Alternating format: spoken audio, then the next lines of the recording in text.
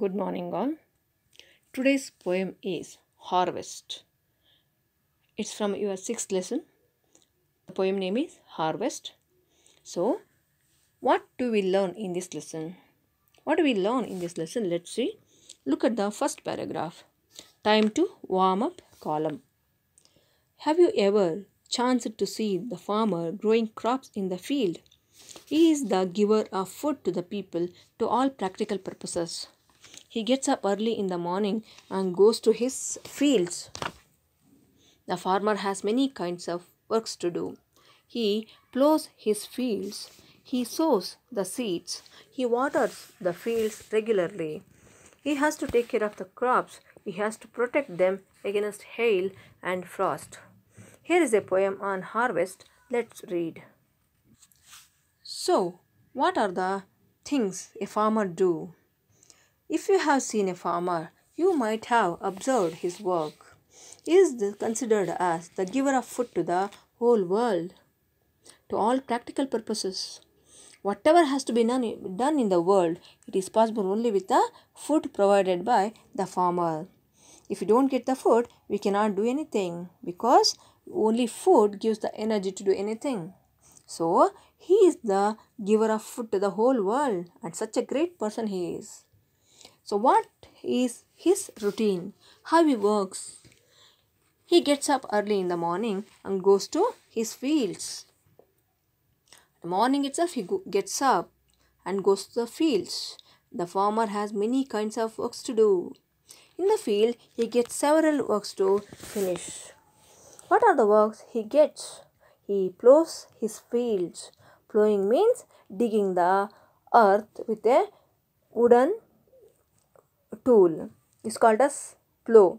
So he plows his fields. He digs his fields. He sows the seeds. What he does with the plows or the rows he plowed, he puts the seeds into them. Putting the seeds into the earth is called as sowing. S-O-W-I-N-G, sowing. So he sows the seeds into the earth. Then he waters the fields regularly. So what else he does? He waters the fields regularly. That means he provides the water to all the crops grown in his field. He has to take care of the crops. And he guards the crops from morning to evening. All the days until they are grown completely. He keeps on watching the growth and he keeps on protecting the crops. He has to protect the crops against hail and frost. What can affect a crop? What can happen to a crop which is grown in his field? It can be affected with the hailstones and frost. Hailstone means the big frozen icy balls falls from the sky at the time of thunder and storm. Okay, they are called as hailstones. So, sometimes hailstones can affect the crop and even the frost. Frosting means the frozen things. When the winter is too much, the cold is too much, even the crops can go spoiled. At the time also, he guards his crop and takes care of the crops in order to protect them. So, all these works are done by a farmer. So, let's see what are things he else does. Let's read the poem. I saw the farmer plow the field and row on row the furrows grow. I saw the farmer plow the field and hungry furrows grow. I saw the farmer sow the wheat, the golden grain, in sun and rain. I saw the farmer sow the wheat in shining sun and rain. I saw at first a silvery sheen, then line on line of living green. I saw at first a silvery sheen, then lines of living green. The living green then turned to gold in 30, 50, 100-fold. The living green then turned to gold in mercies manifold. So, this is the poem you get here to be explained. So, it's about a farmer's work. Harvest means the season of getting the crops from the fields to home or cutting down of the crops at its maturity. When the crops grow fully, then they are cut. That cutting procedure is called as harvesting. So let's learn the meaning of the poem. Let's take up the first paragraph. I saw the farmer plough the field, and row on row the furrows grow. I saw the farmer plough the field, and hungry furrows grow. So let's learn the meaning of the paragraph. I saw the farmer plough the field, and row on row the furrows grow. So the poet is telling that he had seen a farmer ploughing the field. Ploughing means, already I told you, making or digging the earth. How he is digging the earth? And row on row means one by one rows are created by him. The lines, when he plough the land, the rows or the lines are created row on row, one by one. The furrows grow. Furrows means a long narrow trench made in the ground by a plough. Means the lines. The lines are many more. They are growing one by one as he went on ploughing the field. I saw the farmer plough the field, and hungry furrows grow. So, what I had seen, I saw the farmer, the agriculturist, ploughing the field, and hungry furrows grow. Means the furrows are looking like hungry, very faster they are getting prepared, they are growing. Let's look at the second paragraph. I saw the farmer sow the wheat, the golden grain, in sun and rain. I saw the farmer sow the wheat in shining sun and rain. So let's look at the second paragraph's meaning. So what poet is telling further? He is telling that I saw the farmer sow the wheat. So what is sown? Sow means putting the seeds into the plowed earth. So inside of the earth we put some seeds. That's called as sowing. So what the poet has seen? The poet has seen the farmer sowing the wheat seeds. The grain wheat is putting into the earth. The golden grain. How the wheat looks like. What color the wheat looks like. It looks like a golden brown color. Golden grain it is called as. In sun and rain. What are the times the poet has sown the wheat? Even in the sun and rain. Sometimes it used to be very hot, sunny days. Even at the time also, he had sown the wheat. Sometimes it used to be a very rainy season. Very much rain used to take place. Even at the time also, the poet has seen the farmer sowing the seeds of wheat into the earth. I saw the farmer sow the wheat in shining sun and rain. So, what the poet had seen? He had seen the farmer sow the wheat in shining sun and rain. Even in the hot sun also, and even in the rainy time also, he had sown the wheat grains. Now, let's look at the third paragraph. I saw at first a silvery sheen, then line on line of living green. I saw at first a silvery sheen, then lines of living green. Now let's look at the meaning of the paragraph. I saw at first a silvery sheen. After sowing the seeds, I went on watching the plowed land, the land where the seeds were sown. What I saw first after sowing? For the first time I saw a silvery sheen. From the earth inside, there was a silvery sheen, means a shining surface started growing up. It was in silver color. In the beginning, the silver kind of thing, silver line started coming up. Then line on line of living green. First it was looking silver color. Later on I could see the living green plants coming out of the earth. The silver sheen turned into living green. In a green color, the plant started coming up. I saw at first a silvery sheen, then lines of living green. So what I have seen? Let's recall. He had seen a silvery sheen, a silvery surface, a silvery line in the beginning. Later on, he saw the green plants coming out, living greens. He is calling the plants as a living green. Why it's called as living green? Because the plants have life, because they are growing.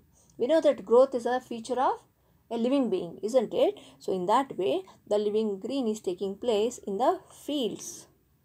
Let's look at the last paragraph. The living green then turned to gold in 30, 50, 100 fold. The living green then turned to gold in mercies manifold. Now, the surprising thing is happening in the field. What is happening? The living green then turned to gold.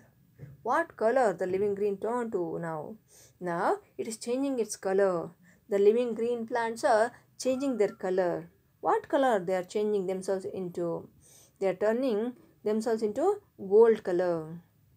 Not only one or two greens are there. They are in 30, 50, 100 folds. First I saw one, then some 10, then 100 and 50 and 100 and folds. 30, 50, 100 folds. So many foldings of plants I could see. The living green then turned to gold in mercies manifold. So now the living green then turned to gold in mercies manifold. With the kindness of the God, the grains turn to gold, because the wheat should be in golden color to get a perfection. So now we see the greens turning into gold color, and that too with the mercy by the God, they are multiplying. Only one seed was sown in the beginning for a plant. Now there are 100 in each plant. So that is called harvest. Harvesting the crops. When they are multiplied and then they are ripened, then the harvesting takes place. So this is the poem. Let's look at the new words. Furrows. A long narrow trench made in the ground by a plow. That means plowing the earth or digging the earth with the help of the plow. Then plow means turn up the earth with a plow, especially before sowing. That means it's a tool which makes the earth soil to come up and go down. Row things in a more or less straight lines. 100-fold, 100 times as greater or as much. Now let's look at the question answers part. Time to answer. Who does I refer to in the poem?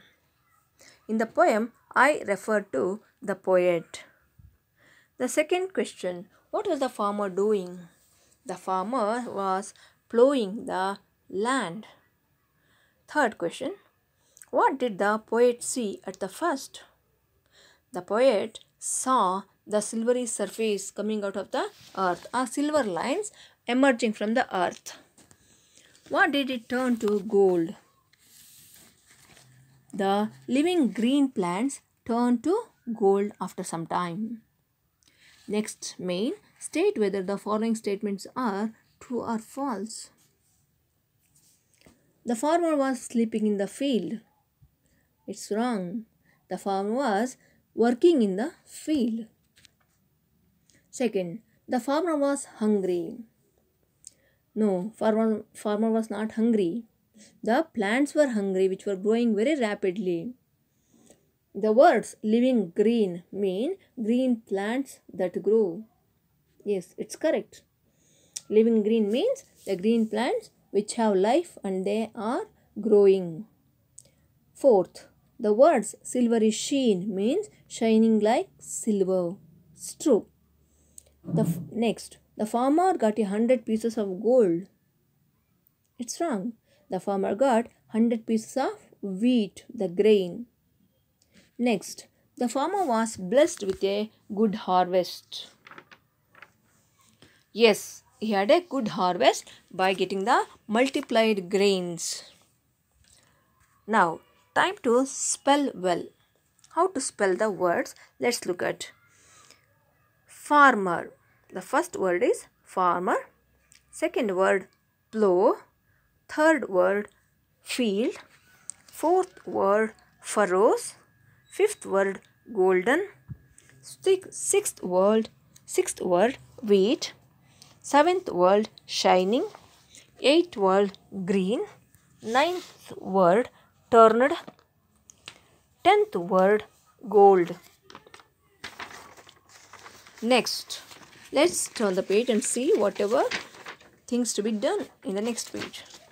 Here we see time to write.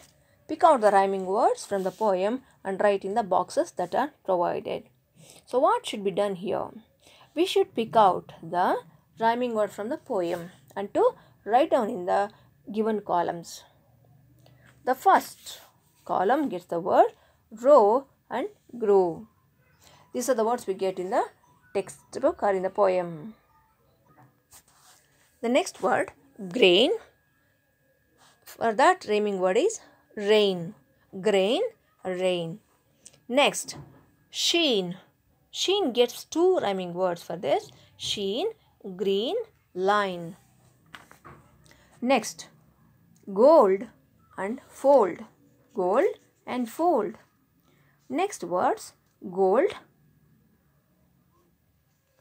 and manifold. Gold and manifold. So these are the words you get as rhyming words. Now there is one more exercise part. Time to do. What to do? What you are going to do? Let's check out with the exercise part. Here, how to grow fruits and vegetables in your own garden. Here some pictures are given and some details are given about growing some fruits and vegetables. What you can do is prepare your plot. The plot is the part of the garden that you plant the vegetables. If you need to get a rake and scrape all the rocks that are on your plot. So make a place for growing the vegetable or mark a place for growing the vegetables, and you get some rake and scrape, and you need some tools to remove all the stones and the unwanted things from. Buy seeds from the local merchant. So you get seeds to sow that can be bought from a local merchant who are nearby. Third step is plant the seeds you bought. Remember to cultivate daily. So whatever seeds you bought, you plant them inside of the earth. Make a small hole and put the seeds and cover with the thin layer of the soil. Then every day you should take care of. You should water them. You should put the minimum amount of water on the part where you close the seeds. Then what is the fourth step? Water your seeds every other day. So every alternative day you need to water your plants. Wait to pull them up. After some time they start growing up, you need to wait. Let them grow, and after some time you can relish on them. When they are fully grown, they start giving yieldings. They start providing all the vegetables, fruits, green leaf vegetables and all. So then you can have them.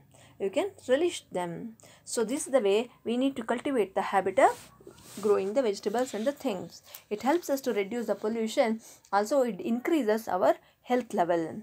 So this is the poem, children. You need to learn it. You need to read the poem. Then go on learning the question answers part. Thank you.